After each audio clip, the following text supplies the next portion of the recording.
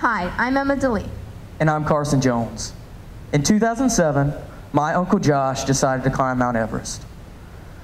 He was always an adventurer, and he climbed mountains a lot. That was his hobby. So he decided he wanted to tackle the big one. At an altitude of about 26,000 feet, he had a rare oxygen mask failure, which led to his death. My Uncle Josh meant a lot to me, and I want to dedicate this project to his memory. After I figured this out about everybody who has died, including Uncle Josh on the mountain, we figured that the best idea we could have for this project was Mount Everest. Not only is it a dangerous place, but lots of people have died just trying to climb it.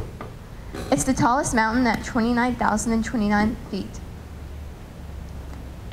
More than 300 people have died, and even more undocumented. It's the border of Nepal and Tibet, and is 60 million years old. Once we decided on Mount Everest, we figured digging into the mountain would be our best bet due to the steepness of the mountain. We got a lot of inspiration from Canyon de Chelly National Monument. That is a monument where Native Americans dug into the side of a mountain for shelter. The only difference between ours and the Native American site is ours will be enclosed. We also had to worry about water. We couldn't just melt water from the top of the mountain. So we're going to pump water in from the Imja River, which is a tributary from the Dud-Kosi River. Once you purify the water, it's going to be safe to drink and bathe in. Once we figured out water, the next step was air, of course. I mean, we breathe it every day. So air was a big problem in the mountain, and it's the cause of most deaths when you go up there. Not only the air, but the pressure at that altitude is very dangerous on you. You could die from Hace and Ames, which is different altitude diseases that causes a lot of deaths. So once we figured out the problem was air, I did a little research, and at that altitude, the pressure is a PSIA of 5. Now, PSIA means pressure per square inch absolute. Basically, it's just the amount of pressure up there, and that's what most of the time causes disease. And that's when I figured out, once we change that pressure, we'll have clean air and we won't have to worry about most of our problems. So I did some more research. And the city we decided to work our way up to was Denver, because it has a pressure per square inch of 12. Now, that's really low for a city, but we figured if normal people can live there all the time, why can't we? So we then decided we needed a machine to bring that PSIA from 5 to 12. We went to the pressurization machines.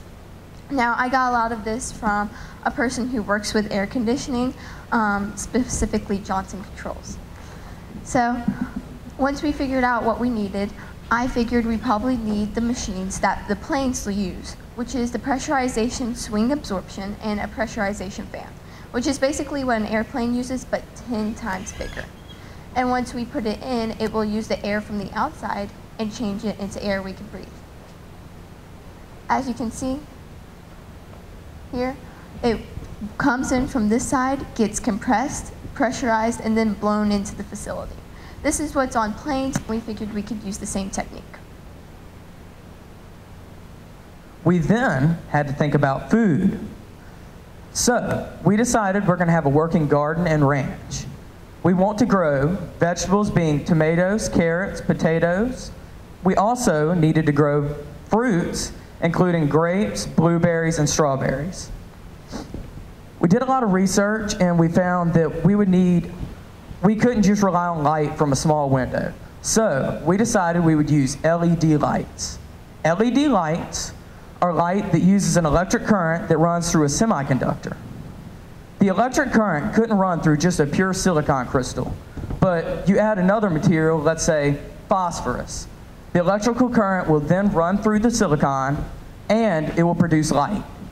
LEDs were discovered with a project from NASA where they were trying to find which unnatural light would best grow healthy edible food.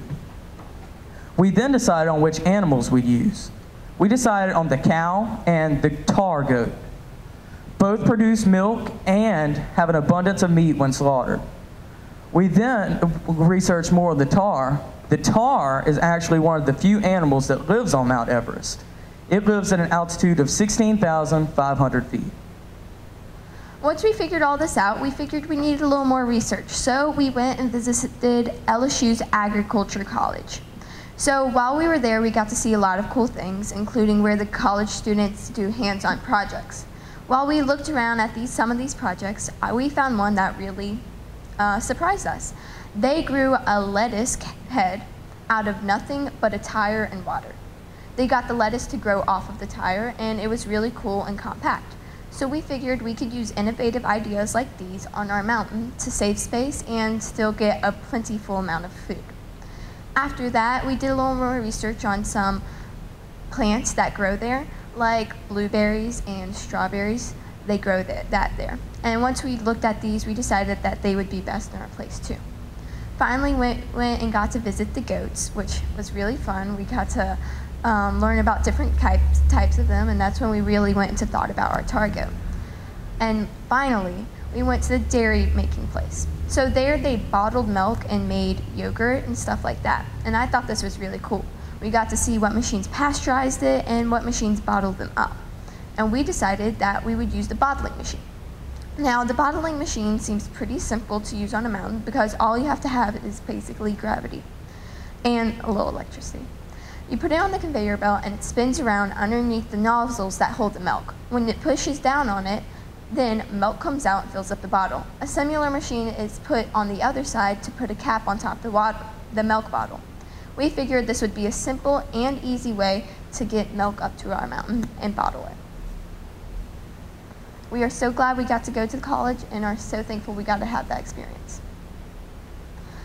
And then our second problem was energy. Now, energy is going to be everywhere in Mount Everest. It's going to be in the water pumps that we use to pump up our water, the LED lights that grow our food, and the pressurizing machine that, delivers our air. So we figured we were going to need a lot of it.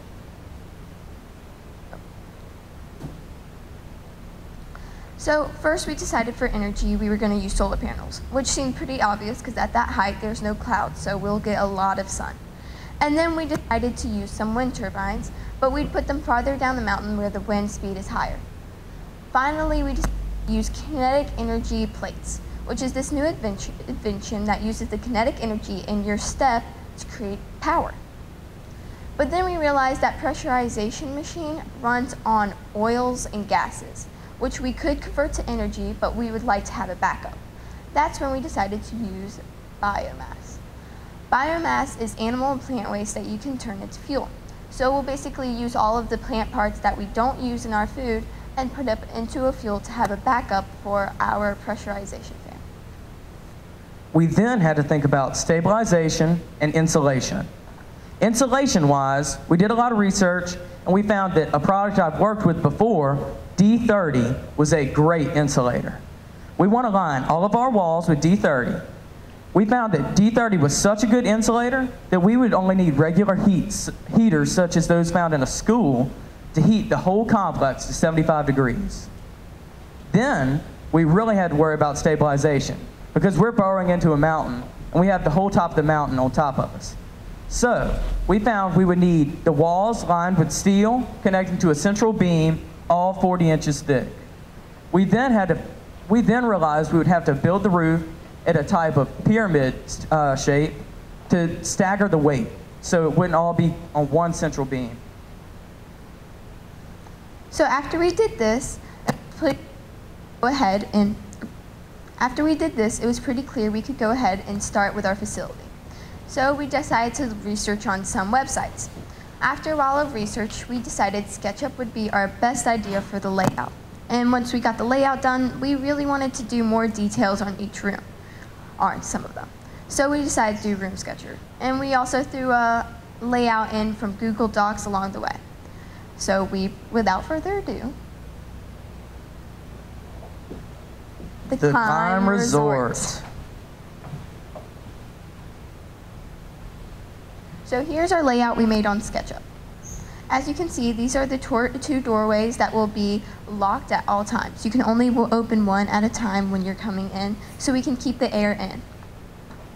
Yes. Then you can see, go to the next one. Yeah. Then you can see we have a kitchen, the entry and supply room, the tech room, the bedrooms and bathrooms, the observation room, the ranch and garden, a lounge, a working cafeteria and dining room, and a recreational room. We also decided to have a window. Yes, we did a lot of research trying to find which window would be best for the ranch and the garden. We decided that metallic glass would be best. We found that metallic glass is not only great to see through, but it's one of the strongest materials on Earth, so it could withstand an ice storm or winds. And the tech room will hold our pumps and our pressurization and any generators we plan on needing. After we figured out the layout, we decided to do some more detail in each room. This is the bedroom. So as you can see here, there's a bathroom, a bedroom, a little office area, living room, and kitchen. We decided since you're going to be up in the mountain, this will basically be your second home up here. So we wanted to make you as comfortable as possible. Yes, you see we got a nice marble bathroom. Yeah, we also have TV in every room, trying to make it as luxurious as possible. And after we decided that, we moved on to the rec room. The rec room was my personal favorite. We have a 50-yard football field for football practices and just general use, such as soccer. You could run on it. We also have 2 major pools here on the bottom. The 2 pools are pretty large and would allow for relays, swimming, and just general exercise. And then the top, those are meant to be machines, but we couldn't find one. So these are anywhere from treadmills to ellipticals to bench presses, because while you're up in the mountain, it's probably best to keep your strength. After that, we moved on to the lounge. The lounge. It's going to be a working tavern and bar. We're going to have multiple tables out here. We'll also have the bar along with about 12 bar stools. We also have a small stage. Small stage can be any types of entertainment. Maybe we'll have a special guest since it's a nice resort. Each table represents 5 tables, and we will have some karaoke nights. So after we figured out the layout and all the science behind it, it was pretty clear that we had finished our project. Well, this has been an exciting project, but we didn't talk about everything. Our workers in our project are going to be Sherpas. Sherpas are the local people around Mount Everest. They're known for guiding people up the mountain and really knowing the terrain. The Sherpas will be our guides to guide people up the mountain. They'll also help work our things. We wanted to add a cultural flair to our project. So if anybody actually wants to walk up the mountain, you got a choice. We would like to give thanks to all of these websites we have. This, I'm not going to say each one, but this one has helped me learn more about pressurization, which is really important to us. And these are just some more Google searches that I had to do to really get the project together. SketchUp, I just want to say, was an amazing website to use. SketchUp not only allowed us to build our whole facility, but it allowed us to build exactly the way we wanted to. So we didn't have to make any exceptions. Also, Room Sketcher gave us a pretty much exact layout of how we would want our resort, if actually built. We are so glad we got to have this experience. Thank you, Ms. Hull. We've really enjoyed it this year, and we hope that you continue to do this with the students to come. Thank you. Goodbye.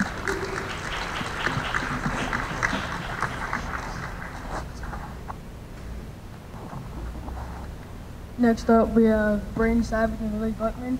Brayden has a total of 1 win on Fortnite, and Lily is currently in Talented Theater. Sadly, both of them like Hamilton, but I hope you enjoy their speech.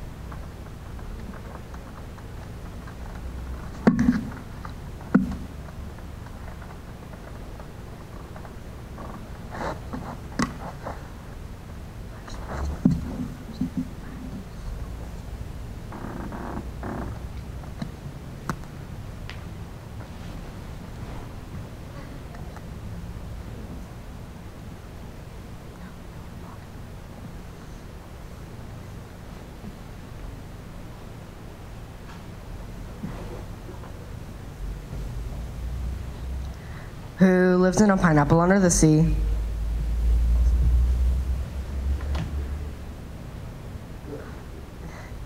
Well, now you can too with Atlantis, the sequel. Hi, I'm Lily Buckman. And I'm Braden Savage. So, for just a second, close your eyes and imagine. The world is overpopulated, it's too crowded, too much stuff, not enough space.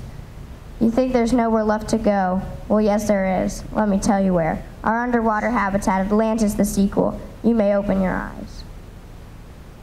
So, there are a lot of things that humans need to survive, and these are called humans' basic needs or necessities. Some of these are food, shelter, breathable air, purified water, and entertainment. To get breathable air, of which we have none of under the sea, we will have a garden filled with many oxygen-rich plants. Some of the trees we have found are pine, oak, Douglas fir, common horse chestnut, and many more. We can also pump air from the surface if it's an emergency, and we will add a chemical to the air called sodasorb, which removes carbon dioxide. To grow our plants, we will grow them hydroponically, which is a method of growing plants without soil and using mineral and nutrient solutions in a water solvent. So, to get purified water, since there's water all around us, it's not purified yet. So we would need to take the seawater, run it through a purification system, and then pipe it in through tubes so that people can drink it. We're going to give more credit to SpongeBob here. We kind of took inspiration from Sandy's dome to purify our water, kind of like almost like a water lock, but we didn't find exactly that. What we found was a 0.1 micron filter, which we got a tip from somebody to use. He said it's very good at filtering out microorganisms and bacteria. We will dedicate buildings to purifying water, in which we will have a lab to test the water to make sure it's good to drink. So, since all humans need to eat to survive, or else they won't survive, some options whenever you're at the bottom of the sea would be fruits and vegetables that could be grown in gardens, some canned food that would have to be non-perishable so it wouldn't rot away, and it could be sold in stores, and also raw seafood. Sushi, anyone? For our shelter, we will construct it on land and then submerge it so as not to ruin it. We will also put it near the surface, no more than 15 meters down, for pressure and sunlight purposes. It will be set up in pod and dome shapes because those are the shapes that withstand pressure best. It'll be pressurized, and there will be a concrete base to anchor the pod. It'll be made mostly out of steel and thick plexiglass, and there will be a tube to the surface to, in case there's an emergency and you need to evacuate. So, in our model, there's a main dome surrounded by two other smaller domes. And so for the main dome, there's an elevator that you take to go into it.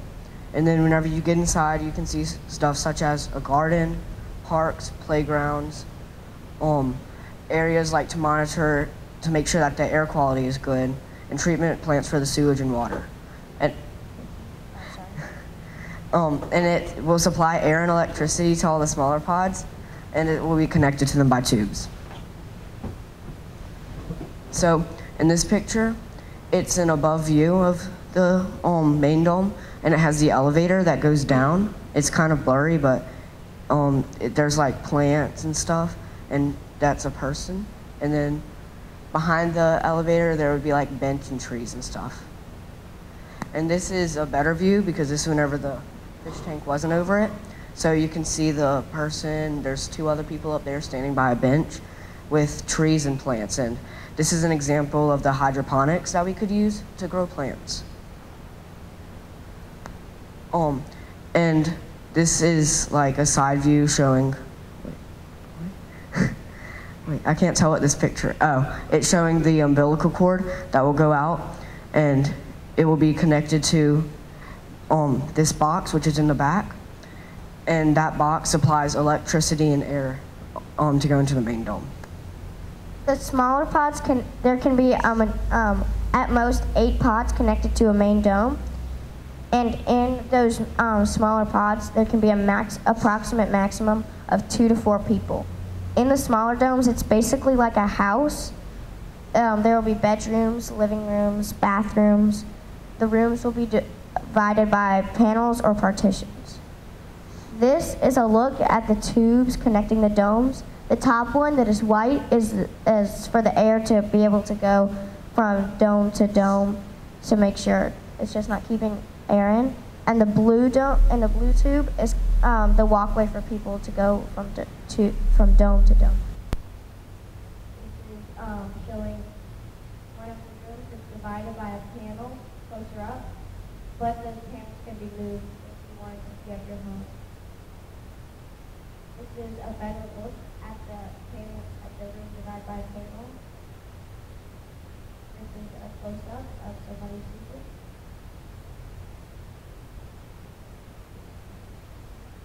Oh, okay. That's the second room. It's not divided by a panel. So it will show you what it would look like if you open this space up. And in it, there's a sleeper sofa that can fold out to a bed. And then this is an example of some beautiful sea life you can see on the trip. So, along with all of the stuff that humans need to survive, there's some things that humans are used to having and would rather have than miss out. Some of these are electricity, plumbing, and cleanliness. To get electricity, you have solar panels on top. And then you also have a generator powered by driving a stationary bike for things that you want, like TVs or laptops. Then there will be battery operated bikes and also water turbines that power via the water. So, since humans are used to having plumbing by now, and would rather keep it, to more plumbing whenever you're at the bottom of the ocean, you can treat all the waste and then release it into the environment. You can send it to a place in the main dome where it will be turned into fertilizer, or you can send it to a different place in the main dome where it can be sent up and treated there. For entertainment, like I said, watch the sea life through glass. And there will be a big area that's netted off, so harmful creatures can't get to you and you can't get to endangered species like people. Where you can swim, just fish, also you can fly, and then protect getting lots of food. So, since all but few adults and rarely few children like cleaning, for cleanliness, to get rid of garbage and stuff, you can send it to a main dome where it sends up, and it can be sent to junkyards or be recycled, depending on whether you like recycling or not, which I do. And you can have a facility in the main dome where trash is brought and stored until it can be sent. So for clothes, it can be washed by hands, like in tubs or sinks, and then it can be to dry with clothespins. And then you can use portable vacuums that can have rechargeable batteries. So you wouldn't accidentally leave them plugged into the wall and just have electricity plugged into it. Because you don't want electricity at the bottom of the ocean. And for dishes, you can wash them with it. So for our timeline, we got our challenge, and August 27th was one day after the show. And then from August 15th, we worked on it. And then we also wrote a blog on January 15th. And then March 17th, which is today, read it. So, as partners, we also this project.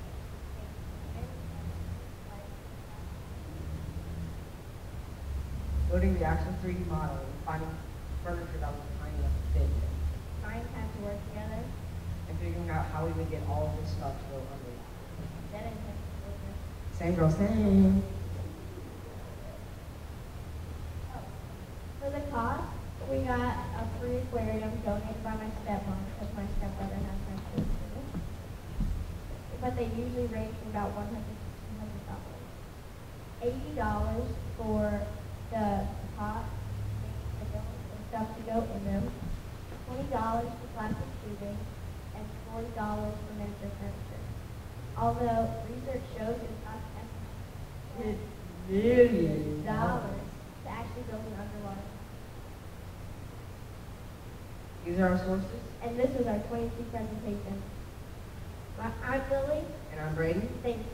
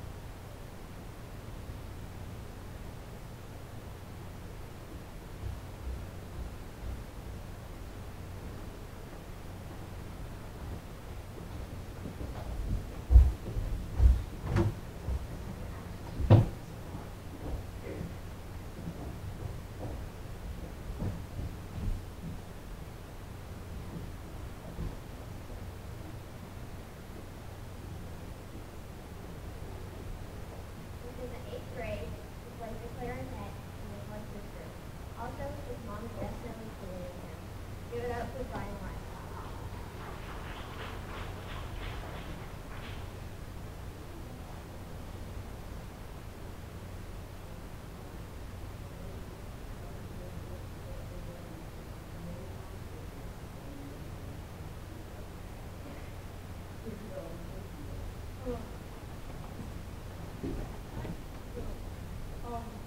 Something terribly wrong happens.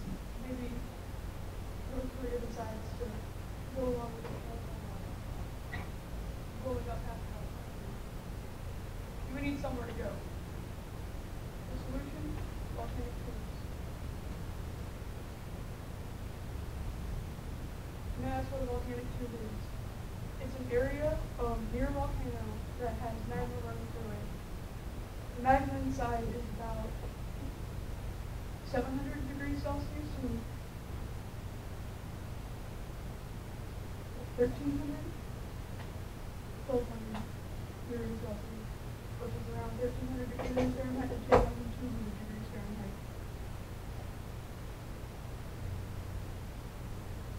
The walls are made of an alloy of stainless steel, chrome, nickel, iron, copper, cobalt, molybdenum, tungsten, and titanium, which will withstand the heat of magma. And there would be about a foot of fiberglass insulation, and the walls would be made of like plastic material. Now, to keep the inside cool, considering the magma outside is around 2,000 degrees, we'll need a lot of air conditioners.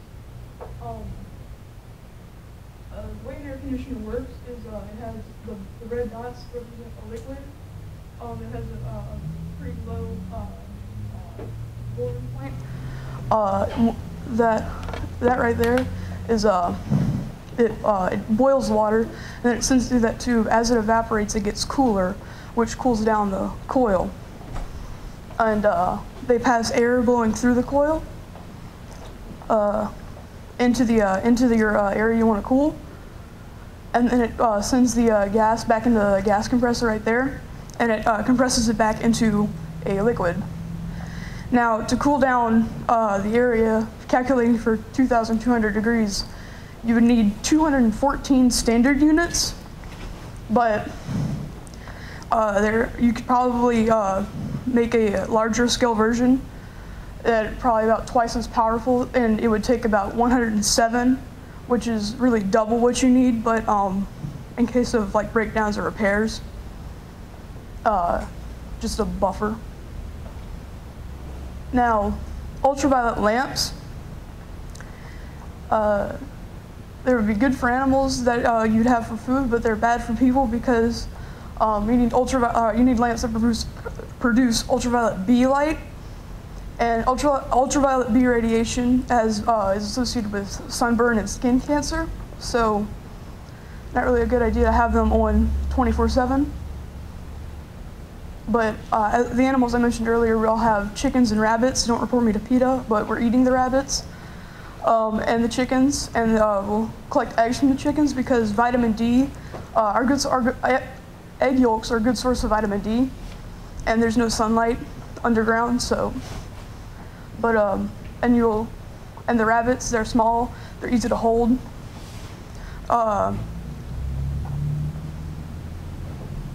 Oh yeah, rabbits are, they don't really get along, but you have to pair them.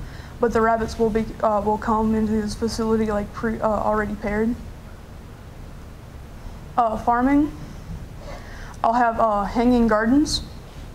It's like boxes on the wall that have plants inside of them, just to conserve space. And then throughout the floor, there will be little crop plots for wheat, oats, and barley. Now, preventing insanity, you need entertainment because without it, you will go insane. There will be things like movies played on here and projected on the wall. There will be games also projected, and like board games and video games. There will be paintings on the green screens because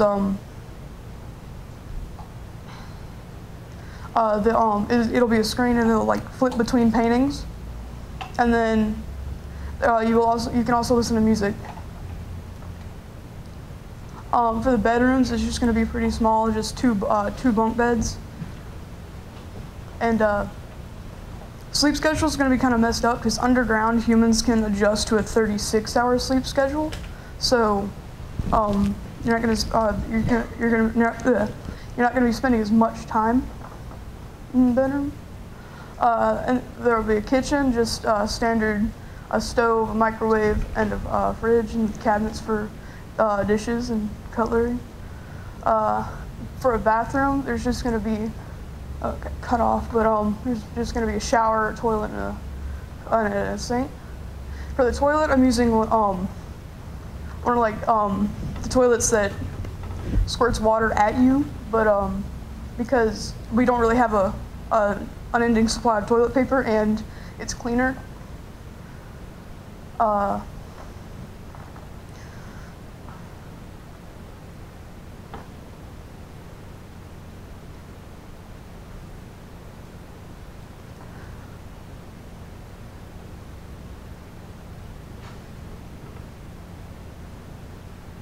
had a closing ready.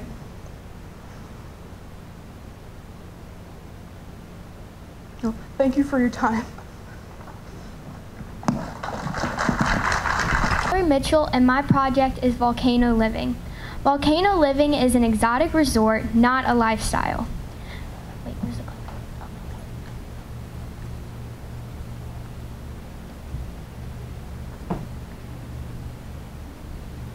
Oh, that makes sense.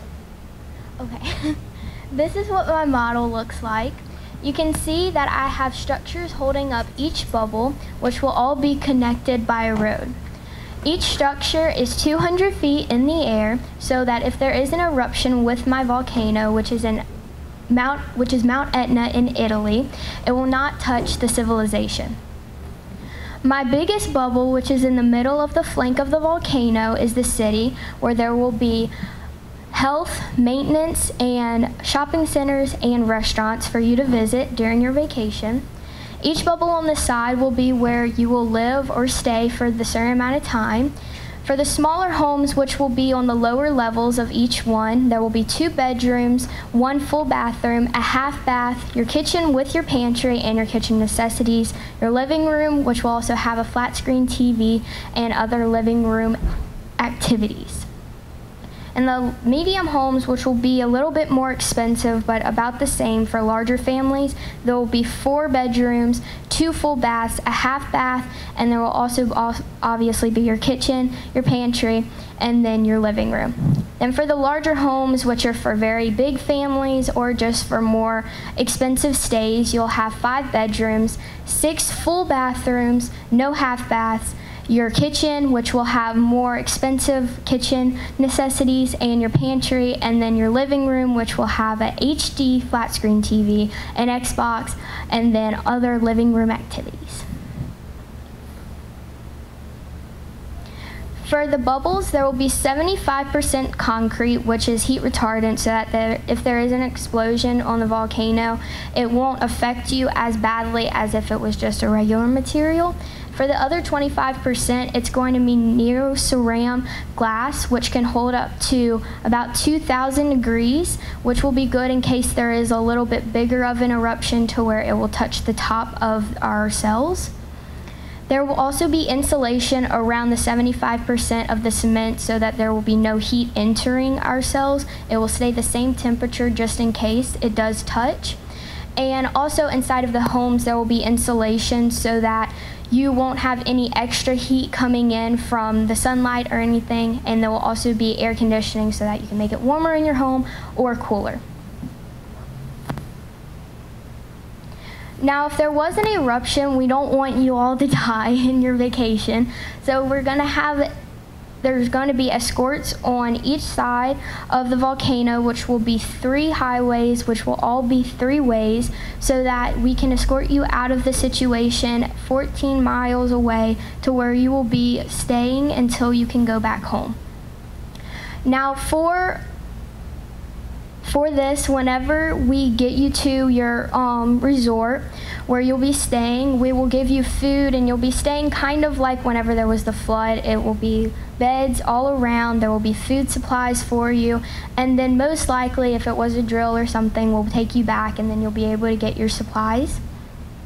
Now for food, at the bottom of each side of the volcano, we're going to have smaller cells that won't be as visible as the other ones, and each one, for the 75% that will be cement, will be filled with taken in soil, and then on top will be sod that will be laid on top so that we can have crops put in. And inside we'll have food like vegetables, we'll have fruit, and then also we'll have animals such as cows and chickens, so that you'll have natural food that will be inside of the habitat, and you'll also have drinks for you that will also be inside of the habitat. Now for air filtering and water, for the top where the neo-ceramic glass is, we're going to have these vents that are going to be at the top that will be open from the air, because since it's still on Earth, air will still be able to get in. So we'll have the air filter through, and we are going to filter it since there's probably going to be smoke coming in. And since there's going to be openings in the top, rain will still be able to get in and still be able to water our crops, and we'll be able to filter the water and put it into our water towers for us to filter and for us to put into the tubes and take to each hotel for you to drink your fresh water. Now for more in-depth on our cities, we're going to have, like I said, the shopping centers where you'll get like your artifacts and everything from the hotel, but you'll also from that shopping center be able to leave the hotel and go explore around the volcano, such as you'll be able to walk around and look at it from a farther view in Italy, since you are going to be still on Earth. Also in the hotels, each house will have a pool so that you'll be able to enjoy that. And then in the restaurants, we'll have obviously some that will be viewed into the volcano on screens and everything. So more about my volcano. My volcano, like I said, was Mount Etna from Italy. It has stratovolcanic lava, which is from 1,762 degrees Fahrenheit up until 3,782 degrees, depending on the severity of the eruption. The last time that it erupted was in 2014 in March, and it wasn't as severe to where it touched civilization, but it was enough to where they can still consider the volcano active. Now, whenever I was looking at these measurements, I did notice that if that would have happened with my resort being around the volcano, we probably would have had to make everybody leave. But since it wasn't as severe, it wouldn't have touched any of my bubbles, and it wouldn't have affected anybody in a way to where they would have been harmed. Now, for the structures that will be holding up our bubbles, each structure will be a mixture between neoceram glass, cement, and then fire retardant steel, so that we will have all of those factors to where if there is a eruption, it's not going to melt and then everybody will just fall onto the volcano. Another, Dylan Armstrong, he likes to play football outside of school. He can turn his foot backwards, and according to his fellow classmates in Miss Hull's class, sarcasm is his second language. So give it up for Dylan Armstrong.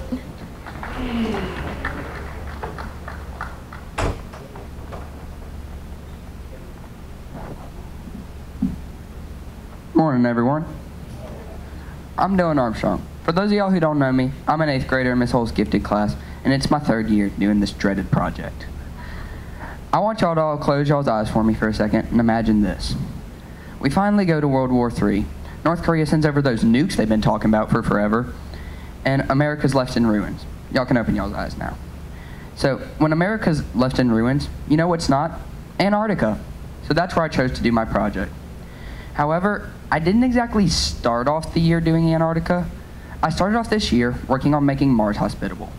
And to do this, I was partnered with Raid and Bragg. After we did our proposals and a few weeks of research, I decided that I kind of just wanted to work alone this year, because I felt I work a lot more efficiently that way. So I told Raiden how I felt, and we went our separate ways. This is when I decided to do Antarctica. And I'm not gonna lie, I did Antarctica because I knew there were research centers there, and it seemed pretty easy. So I got to research right away, and I would now like to share some of my findings with you. I knew Antarctica was commonly associated with some of the animals that live there. These animals include penguins, walruses, seals, a bird called a snow petrel, and some breeds of dogs are able to survive the harsh environment. I decided to look into it and see if these animals had anything in common with humans. These animals are able to survive in Antarctica because of their inner body temperatures. The inner body temperatures of animals in Antarctica ranges anywhere from 95 to 107 degrees, which actually works out quite well because the average inner body temperature of a human is around 98 degrees. These animals are also endothermic. For those of you who don't know, endothermic means that an animal relies on itself to generate its own body heat. Humans are also one of the few species that are endothermic. I knew that one animal in particular that was associated with Antarctica was the penguin. Penguins are able to survive in Antarctica because of their size and their body fat percentage. Penguins weigh 5.5 to 66 pounds on average. The average human weighs approximately 154 pounds. Penguins have a layer of body fat that makes up about 30% of their body weight. And humans' layer of body fat makes up about 24% of their body weight. This means that humans give off less body heat than penguins do related to their surface area. It's kind of hard to explain using the shapes of humans and the shapes of penguins, so I decided to use a model I got off of coolantarctica.com using cubes. If you picture this cube as the penguin and this cube as the human, this cube is slightly bigger than this one. The volume of this cube is 1 cubic centimeter, because the volume for a cube is length times width times height, and 1 times 1 times 1 equals 1. The surface area for this cube is 6 centimeters squared, because surface area is just the number of faces times the area of each face, and the area of a square is length times width. And since there are 6 faces on a cube, it's 1 times 6, so 6. This means that for every 1 cubic centimeter of volume, there are 6 centimeters of surface area to lose body heat from on the penguin. If you input the same reasoning on this cube, you come out with 27 cubic centimeters as the volume and 54 centimeters squared as the surface area. Since 54 divided by 27 equals 2, this means that for every 1 cubic centimeter of volume, there are 2 centimeters of surface area to lose body heat from. And since 2 is smaller than 6, we lose less body heat than penguins. Makes enough sense. So, since we have these similarities with animals, this means that we could survive in Antarctica's freezing climate under the right circumstances. So I decided to look into this freezing climate. I knew that Antarctica was commonly associated with its cold temperatures. The yearly temperatures in Antarctica normally range from -40-ish to 50 degrees Fahrenheit. The yearly highs in Antarctica are around 60 degrees, and these are a very rare occurrence. And on the rare chance that they do occur, they only last for a very brief amount of time. The highest temperature to ever be recorded in Antarctica was 63.5 degrees Fahrenheit. And if you think the cold temperatures are bad, it gets even worse. There's extremely high wind speeds in Antarctica too. The highest wind speed ever recorded there was 199 miles per hour. But I knew that even with these harsh conditions, they had permanent standing research facilities in Antarctica. Now at this point you may be thinking, if there are permanent standing research facilities, doesn't that mean people can live there? Well, these research facilities aren't self-sufficient, and the project was to make a self-sufficient habitat. So I decided to look into these research facilities and try to base my model off of one of them. While looking, I found one in particular that caught my eye. The Baradi Research Center is a research center in Antarctica. It is made entirely out of shipping containers. 134 shipping containers were used to build the 2,700 square foot facility. The facility is made up of 3 stories. These 3 stories include a first story, which is dedicated to research, a second story, which serves as the living quarters, and the third story, which serves as a lounge area. I plan to design my habitat the same way, a giant apartment complex, if you will. My habitat would have 3 stories also. I designed my habitat using SketchUp.com. For those of you who don't already know from other people's projects, SketchUp is a 3D digital design website. It is used for a wide range of drawing variety that includes architectural, landscape, video game, and even more. This is what my habitat would look like from the outside. My habitat would be built to house about 40 people and would have 3 stories. The first story would include a kitchen. My kitchen would include a refrigerator, a stove, an oven, a microwave, and a table that seats about 4. There would be about 5 of these kitchens. Since there are 40 people living in the habitat, this means that there would be enough room for 20 people to all eat at the same time. So there would be 2 shifts for every meal, one for half the people and the other for the other half. The next room on my first floor is the laundry room. My laundry room would have 6 pairs of washers and dryers as shown here. There would be 3 laundry rooms, which would make up 18 pairs of washers and dryers, so about half the people could do their laundry at once. The final room on my first floor is the indoor garden. There would each be a separate garden for each individual type of plant. This is an example of what one of the gardens would look like. My second story would be a living quarters.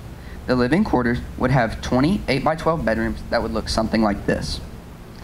These bedrooms would have a set of bunk beds for 2 people to sleep in, a bookshelf which would serve as a dresser, and a desk for reading, writing, whatever you feel like doing at the time. Each bedroom would be connected to an 8-foot by 5-foot bathroom. These bathrooms would include a sink, which would have some cabinets and drawers, a toilet represented here because I just couldn't figure out how to design one, and there would also be a bathtub, shown here. My third, final, and favorite floor would be the lounge area. My lounge area would include a gym. As you can see here, the gym would include a treadmill, some dumbbells, which are represented by these tube things, and a weight bench, represented here. The next room on my top floor would be the library. My library would have over 100 books to be checked out 2 or 3 at a time by the people living in my habitat.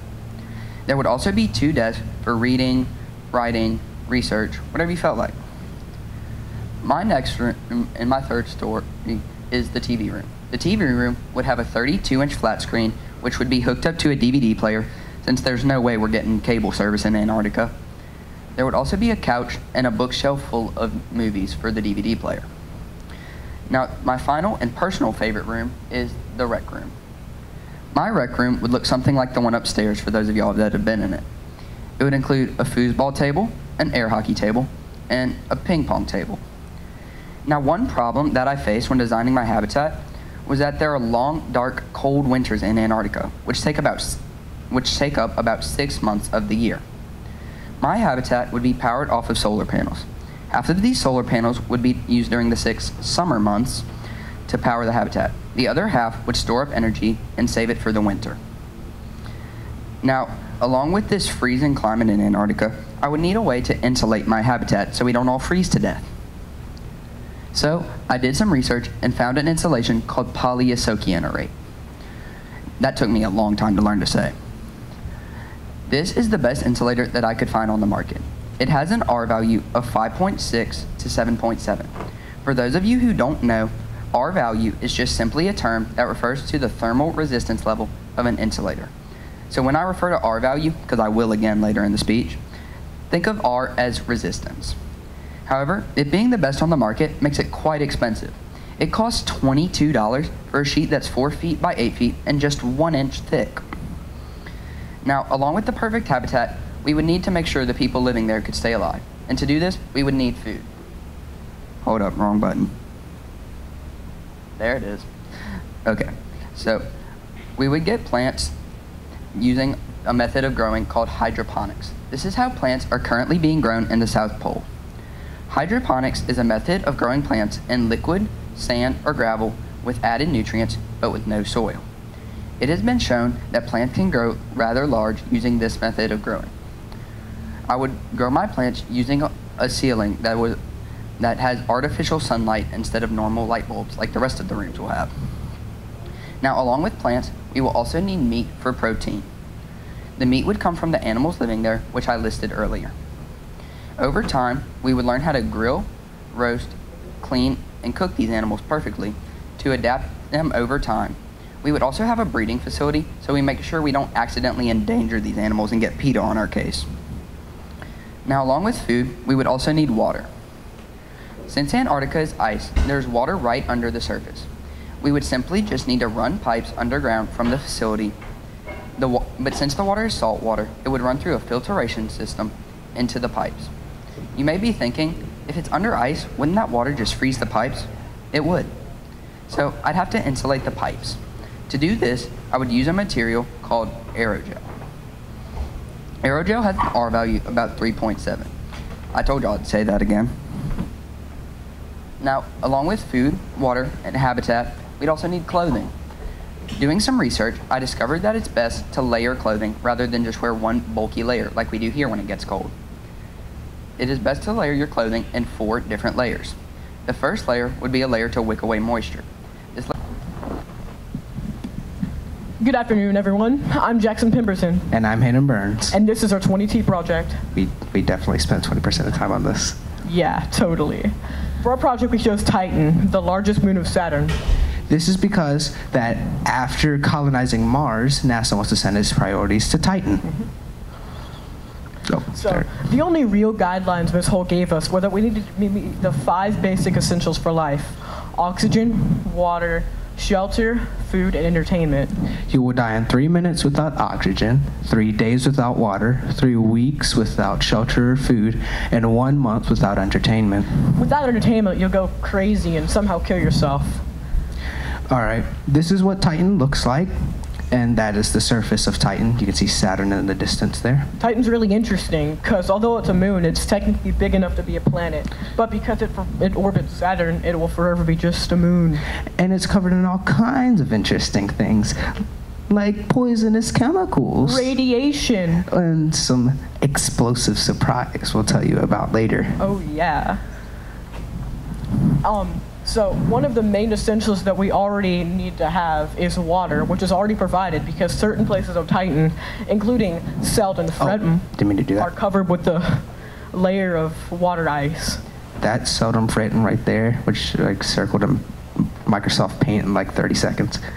We can harvest this ice and melt it and then reuse it several times over, so we only have to harvest every once in a while.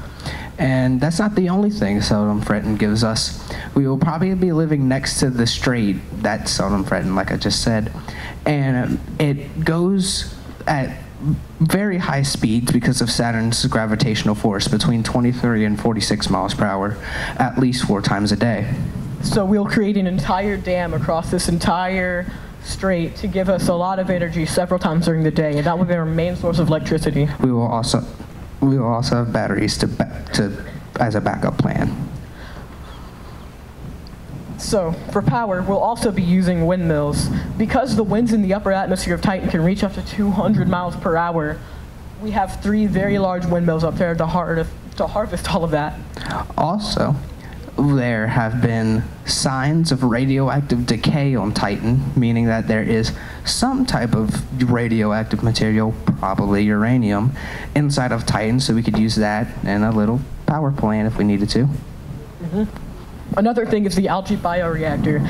In goes biomass or any kind of food, and out comes energy. Basically use the algae to break down the food into energy for us. Next is oxygen. For oxygen, we have 5 algae tubes, each one with 20 square feet of surface area on the inside. 5 times 20 is 100, and 100 square feet of surface area of algae is enough for the average, if enough for 100 people, which is how many people we'll have. Yeah, it's definitely a generous amount. Also, if you didn't know, which you probably don't, algae is some of the most efficient oxygen creators on Earth, making about 70% of the oxygen that we breathe. Now, for food, being the generous space landlords that we are, we have an entire square kilometer dedicated as a greenhouse. And I know this may rustle a few jimmies, but our entire colony is going to be vegan.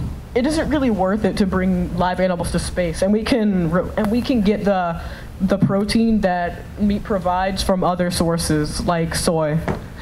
Yeah, soy, beans, coffee, sugarcane, any of those foods that are used in just commodities will also be very important. Special niche foods like bananas for potassium and lentils for iron will also be provided within this greenhouse. So, basically...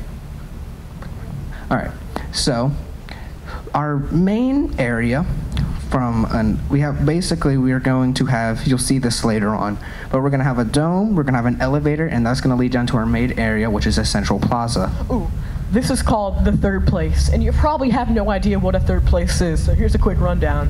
Basically, like half a century ago, a dude named Ray Oldenburg realized that humans spend like all of our time in 3 different places: home, work, and a third place. The third place is generally characterized by being social, accessible, and equal.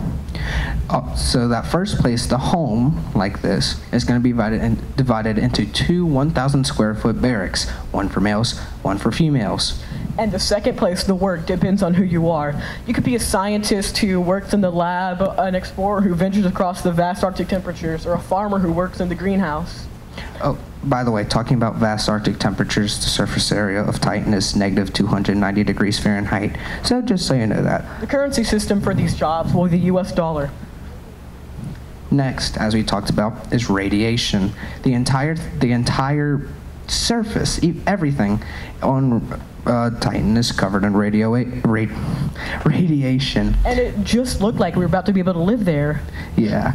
Anyway, so because of this, we're going to line the outside of our colony with lead, because lead is highly resistant to radiation. Wow, another problem solved.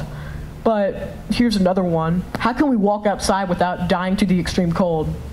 Anyway, that way, first we gotta insulate the inside of our base, which, as I said, as it says right there, think of these things, but gigantic with super mega heaters. These will take a lot of energy, but from our dam, windmill, algae bioreactor, nuclear power combination from earlier, we'll have a surplus of energy to use on them. Also, for our insulation, we will have a wood wall, a ton of cotton, and then another wood wall, probably multiple feet thick, and that should insulate our colony pretty nicely. Mm-hmm. Oh, I want to shut up! Hello? Shut up. Okay, all right, everybody, we're gonna get this started back. Up next, we got Owen Cooper. Owen Cooper, fun fact, is writing his own book with main character Chase Borealis, and I'm eager to see how it turns out. Let's give it up for Owen.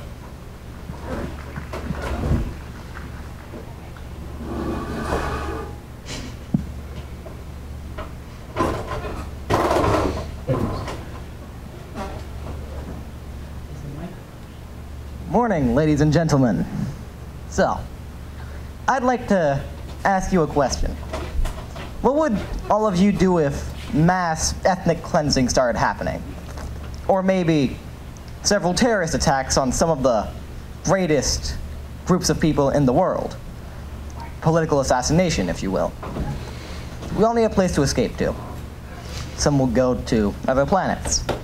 Some, the people who may think a bit more inward, will think of a place just a short drive away, if we could go straight up. The stratosphere. Hi, I'm Owen Cooper, and I am the person behind Stratosphere Survival. Starring Owen Cooper. So, what is Stratosphere Survival? Stratosphere Survival is the name of the project Miss Hull assigned to all of us to make an inhospitable environment hospitable. And I, obviously, judging from the name, chose the stratosphere. So, what is the stratosphere? Because I've been throwing that word around a whole lot. The stratosphere, it's a whole lot of things. But let's just go with the basics.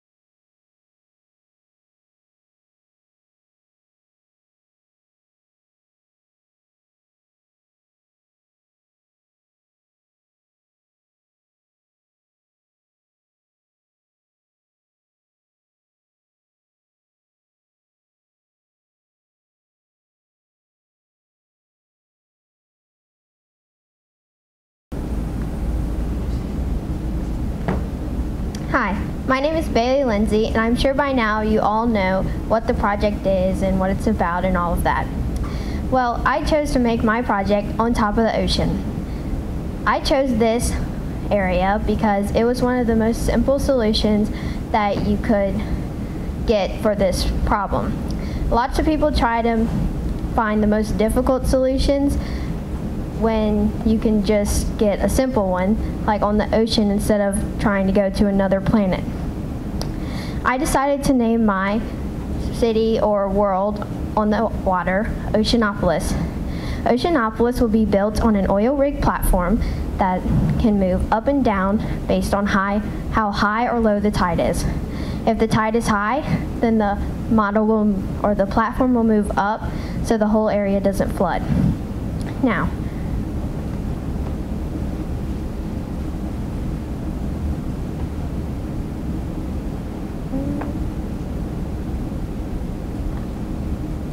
okay, so Oceanopolis will be located off the west coast of Mexico, where you will find the North Equatorial Current.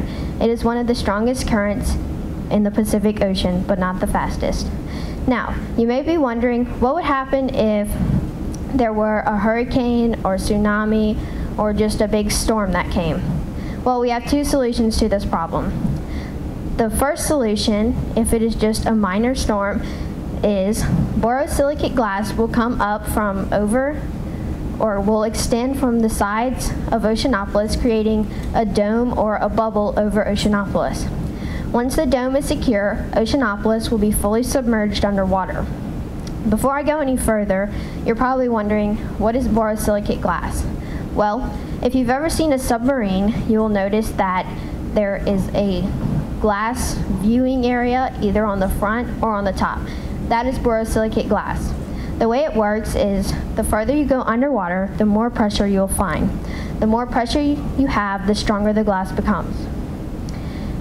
Now, if there is a very severe storm, then like a hurricane that's coming that will last several days, or even a tsunami, then the legs will retract on the platform, a system of propellers will engage, and the platform will move to a storm-free location. Once it has reached its new location, the legs will extend and it will be anchored to the ground. Then, once the meteorologists have reported that everything is clear and back to normal, the legs will retract and move back to its original location, where it will once again, the legs will extend and be grounded to its original location. Now, you may be wondering, how am I going to breathe underwater? Well, that is why whenever you are on top of the ocean, there will be large tanks that will store oxygen.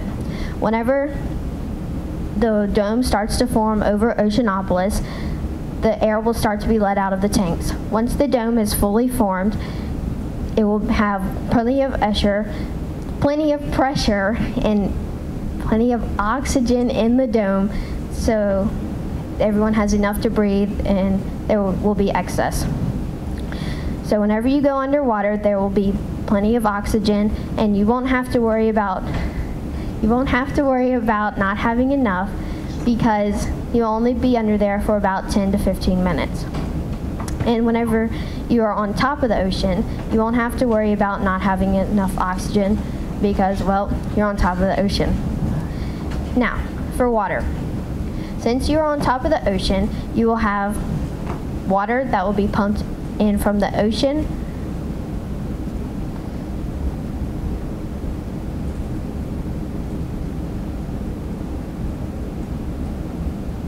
Okay, for fresh water, it will be pumped in from the ocean onto Oceanopolis.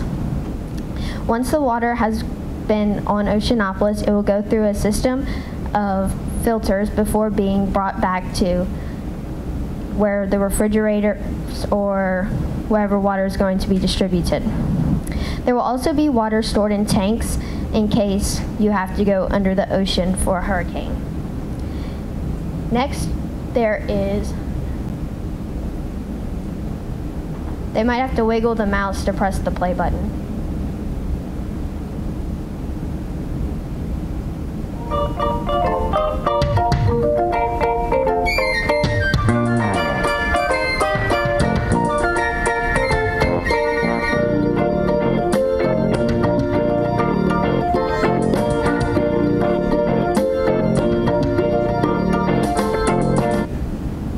First, this foam board represents Oceanopolis' platform. Second, this will represent Oceanopolis' hydraulic lift system.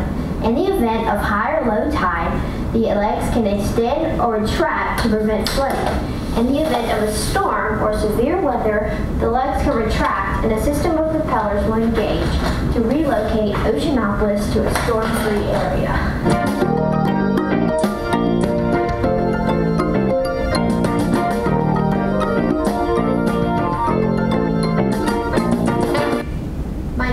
Is to guide you through the creation of Oceanopolis. To begin, I had to lay out a system of transportation because that is the first step of city development. For safe transportation and development, we must include roadways and street signs. A few examples would be a hospital sign, a stop sign that will be placed right before the crosswalk. We also have a children at play sign. And last but not least, your fire station sign.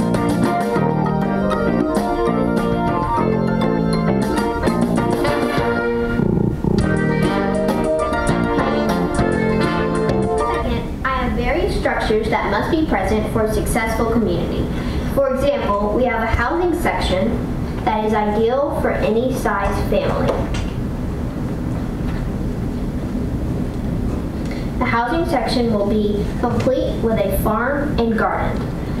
The farm will consist of sheep, cattle, chickens, and pigs. Next, we have a church for worship, where anyone is welcome.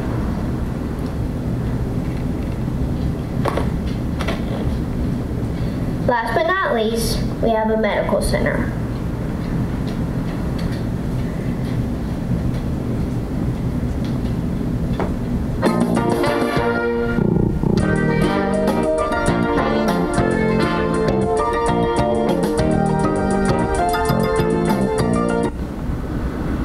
For sake of space, this model does not have all structures on display.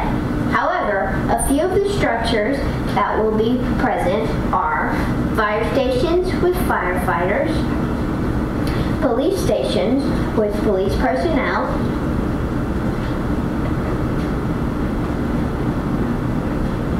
schools with buses.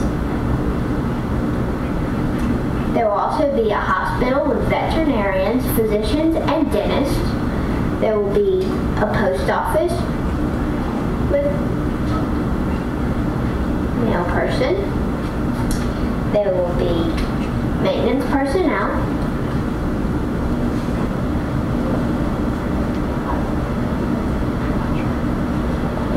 Meteorologists with media reporters. Restaurants, entertainments, and chefs. For entertainment, we plan to have cheerleading events, soccer fields, theaters, swimming arenas, dog parks, baseball fields, football fields, and libraries. There will also be a city transit, and we hope to see you there too.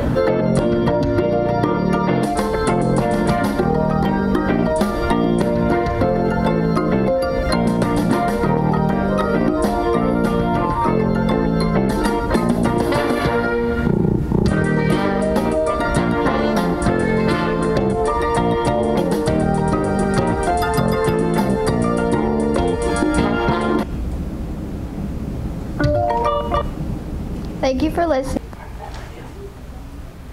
Hello everyone, I'm Gage Cartwright, and for my project I chose Venus. Imagine a world in which, say, a crazy epidemic has swept through our country, killing many, leaving only the strongest left. This would leave basically our country unlivable because it would probably still exist, so we must move somewhere else. I chose Venus because it has a very similar size and similar gravitational pull to Earth. Now,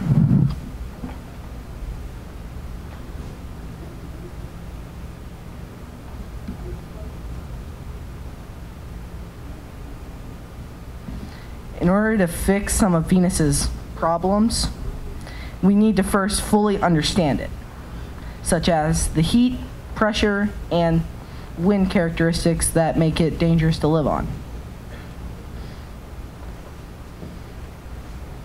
To first deal with the pressure, this can be dealt with through a few different things, such as location, as the colony will be located underground using the natural rock as a kind of protective layer, as well as strong geometric shape like using a cylinder.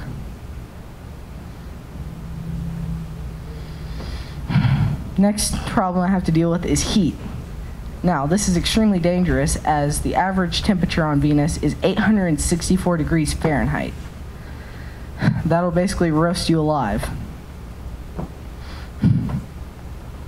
This can be dealt with through using high melting point materials such as titanium, tungsten, and graphene, though very little graphene as it's highly expensive, as well as using strong insulating materials like fiberglass and kale wool.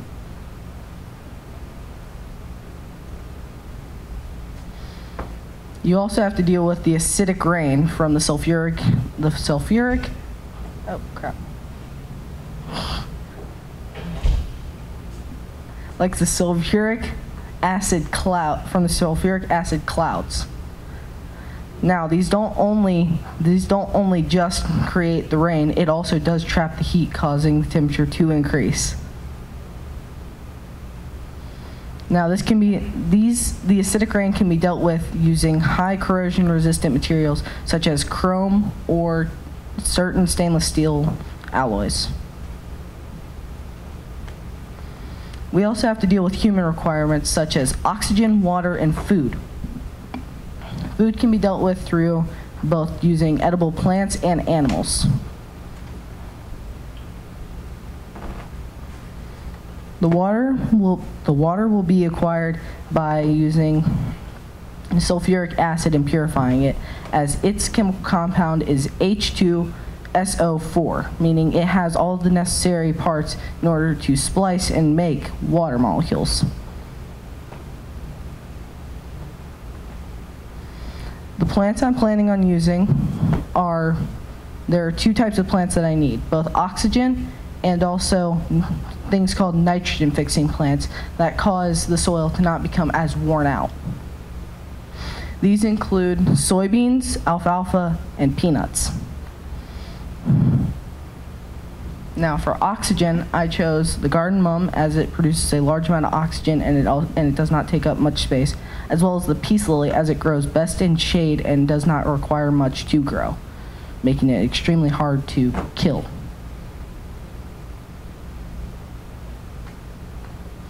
Now, for the soil, this was a question I was asked. Where am I going to get soil? The only way I could think of was either just bringing it with us to Venus, or by trying to figure out what minerals are in our soil that we could basically create it in a lab. Now, electricity, I chose wind turbines as the average wind speed on Venus is higher than that of Earth's, making it extremely efficient to use wind power.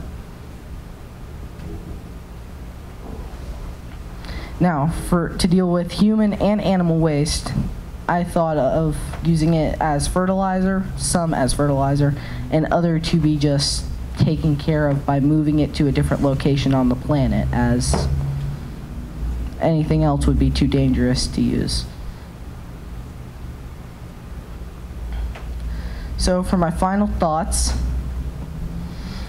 this year's project was difficult and very challenging, yet extremely fun, as we got to use our love of science to help splice with actual science and our own ideas to create our own little form of sci-fi, which I quite enjoy. So, thank you everyone.